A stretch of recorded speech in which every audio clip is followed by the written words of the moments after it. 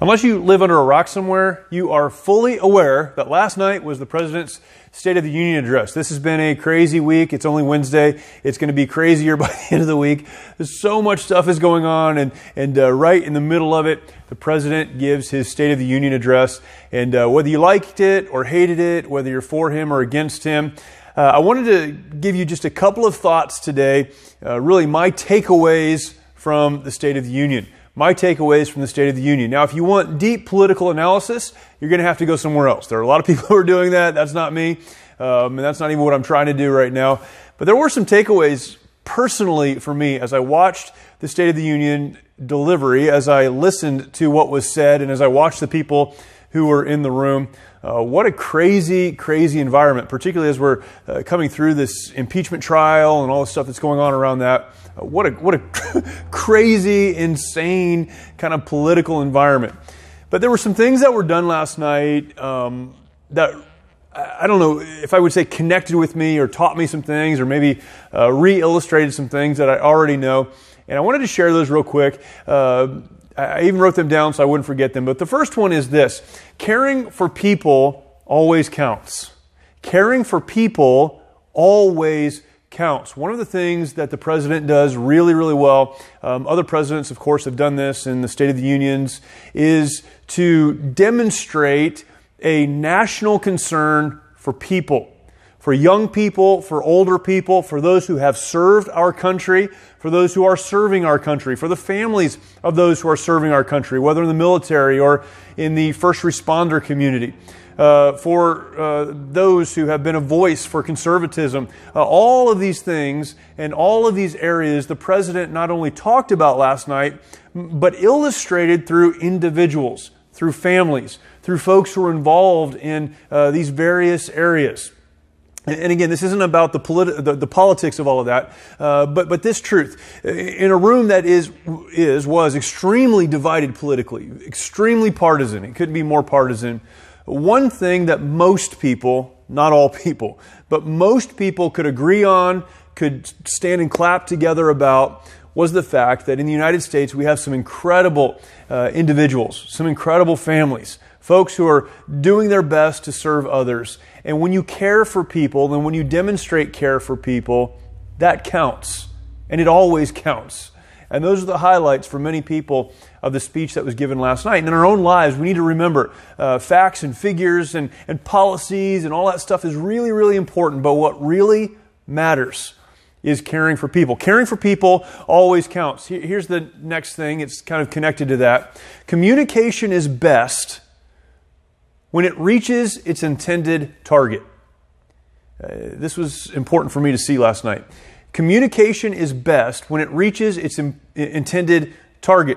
I was sitting on the couch watching the speech with my kids, and one of my kids said, President Trump is not a great speaker, and he has definitely a real stiff, very personal to him style of communication for sure. He's not what we would call maybe a polished speaker or communicator.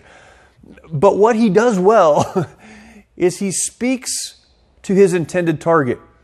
He has the ability to speak beyond the rhetoric, beyond the noise, beyond the politics in the room, beyond the fact that half the people there hate him and half the people there love him and some people are even a little bit indifferent. He speaks beyond that to the intended target. He makes normal people feel like he understands what they're going through. In our lives, that's what matters. Your communication, what you're saying, the words that you're using, the message that you're delivering, it needs to connect with the intended target. If you're speaking to your kids, speak in a way they can understand what you're saying. To your spouse, speak in a way they can understand what you're saying. Outside of that, speak in a way that your intended target that you've already identified can understand. That's what makes a speech, that's what makes communication truly impactful. What a great illustration of that last night. Here's a third thing. A little darker.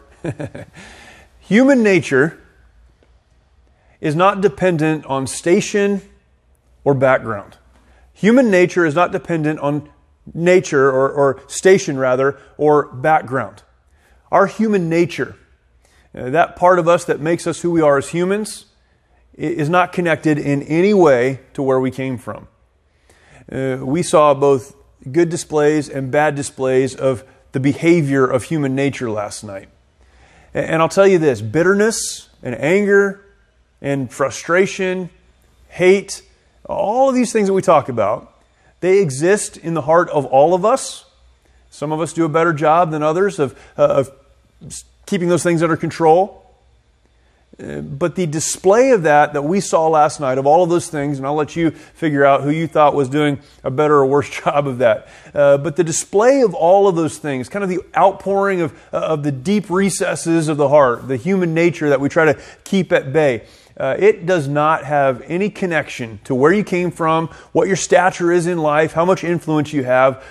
People can be ugly and hateful and bitter regardless of where they came from. And that was an interesting thing to observe last night. We need to know that, and we need to be careful with that. We need to know that that applies to us as well as the other people that we interact with and connect with. Here's another thing, the fourth thing. Moving forward is possible even if the other people in the room aren't coming with you. Moving forward is possible even if the other people in the room aren't coming with you.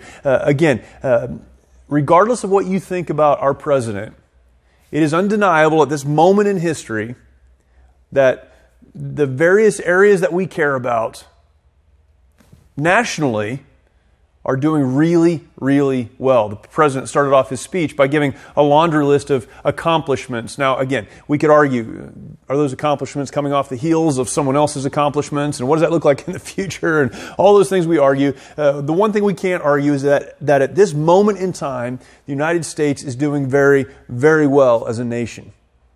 And it's possible to move forward, to make progress, even if people are trying to hold you back. We've seen this illustrated so well. Here's the takeaway for me personally. Sometimes in my life, I'll say this: if only the other people around me would help me, would support me, would get behind me, would stop dragging me down, I could do something important. What we saw last night was a president who stood up and said, hey, I know a bunch of you don't like me, and some of you are trying to stop me, but we're moving forward. Policy aside, what a great illustration of moving forward, even when those in your life don't necessarily want to go with you. The last thing that I took away from this is this. Just something to keep in mind. This whole thing, politics, how people lead our country, and whether the economy is good or bad, and all of these metrics we like to use, all of this is extremely cyclical. We can look back over our history and understand we've had good times and bad times, prosperous times and not so prosperous times. We're in a very prosperous time right now. If history is any teacher, eventually we'll come into a less prosperous time. But we need to remember moments like this when we're in moments like that.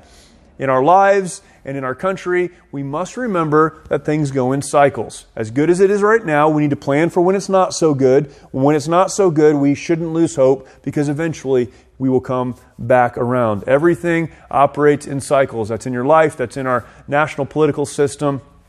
That's in business. Every area of life, there are cycles. Let's not forget that. Keep that in mind. Be happy when things are good. Plan for when they're not so good. When they're not so good, hold out hope, because eventually it will come back around. A lot of things were said last night.